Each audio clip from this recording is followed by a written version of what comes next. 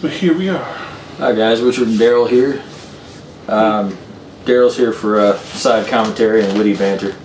Nice. So I have been a Peavey fan for a very, very long time, ever since I really got into gear and started learning what good gear was. And Daryl probably less so. Yeah, I mean, I like the way Peaveys are. I mean, you've used them, so I've basically evolved around the Peavey sound. Well, I got a Peavey buck here. That's Hartley Peavey right there. So Peavey was a true, I guess still is, a true American amp and guitar and everything musical manufacturing company. But recently they've had some hard times and had to close down a few of their plants. And one of them is Plant 3 in Meridian, Mississippi. And this plant just has acres and acres of stuff within it, old vintage Peavey stuff from you know, the 60s forward. Pretty freaking cool. Mm-hmm. And I'm in this group on Facebook called the Peavey Cult, and there is a gentleman in there named Derek Cook who has been tasked with going through this plant and selling off everything. And I wanted to see if there was anything I could get from this place, because to me it's a historical plant. You know, Plant 3 is one of the original Peavey plants, and over in Meridian, Mississippi. And I even told him maybe I could come pick it up, but he was like, I'd already packed it up. He got this thing packed up quick. But today I want to talk about my little piece of Peavey history, and I guess, you know, basically that answers the question how I got it. I was in the Facebook thing. I saw pieces of this pop up. This is why it's in two pieces. And I contacted the gentleman Derek, and he was able to pull this together for me and ship it to me. And I live, I don't know, how far do we live from Mississippi? Like a few hours? Like 3 hours? About at least 2-3 light years. Yeah, pretty close. Right here on the Gulf Coast. So, you guys know I am a huge Peavey rotor fan. I'll put up some pictures of the two I have. Here. Well, when these pictures, well, specifically the picture of this body came up, I knew I had to get it. I haven't opened these yet. These are just how they were mailed to me. It's gonna be nice.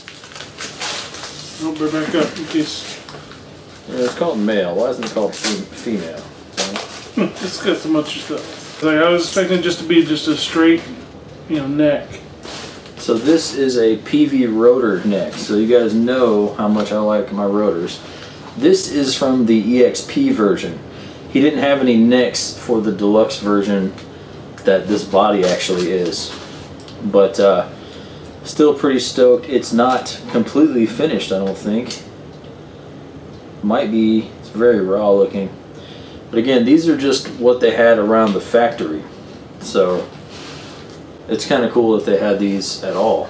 I don't know how well you guys can see that.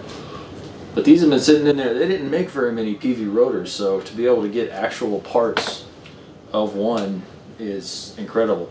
And he had a stack about this high of these bodies, like 5 or 6 of them. So I was pretty excited to get one.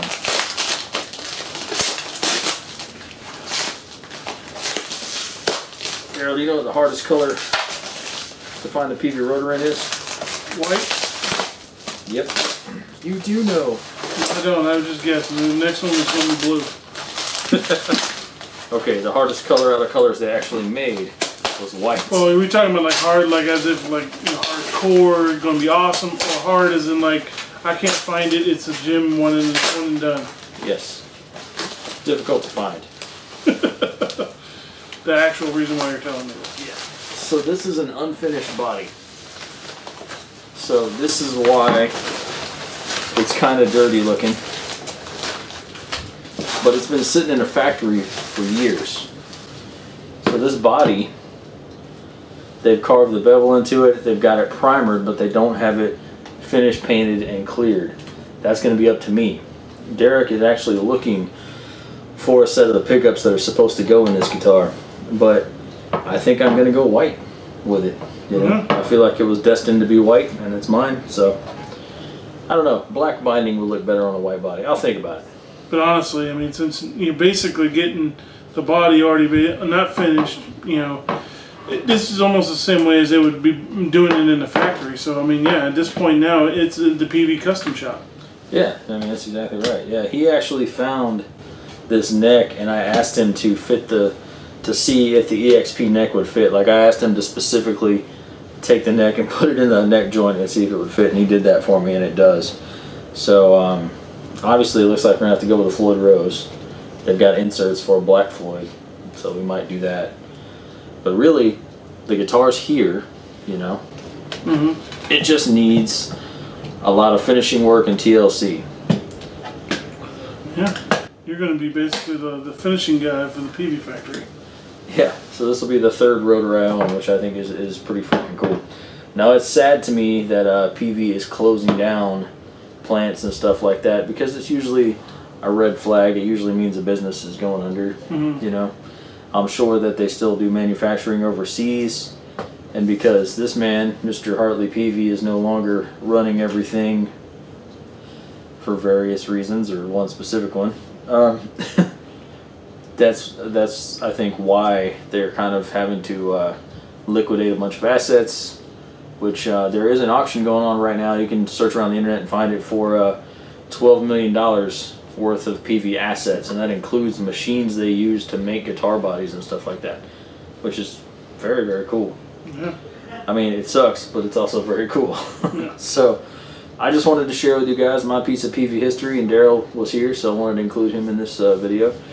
And these have just been sitting around a factory for like 10 years or 15 years or so, about 15 years, because the rotor came out in 2004, so it had to be at least that much. So yeah, but they're selling a lot more stuff than this guy's. Like, they have Peavey Patriots, T40s, T60s, all kinds of, like, tons of Black Widows too, like tons of the speakers in all sizes. They even have the Black Widow tins that they did for a while, where they put the magnets for the 12s and 15s on them, so the magnets are the same size as the tin. Like, it's crazy huge. Yeah, a lot of cool stuff. Figure. So eventually, I'm not going to make any promises because I have a lot to do first, but eventually this is going to get done. And gosh, I'm going to have to make it white. It's got to be white. I don't know. Drop a color in the comments. What color would you make this guy? Yeah. Yeah, let's let people choose to see what works. Yeah, it's still going to be white, but what color would you make? But I mean, you can choose the white that it's going to be. Yeah. Yeah. Yeah.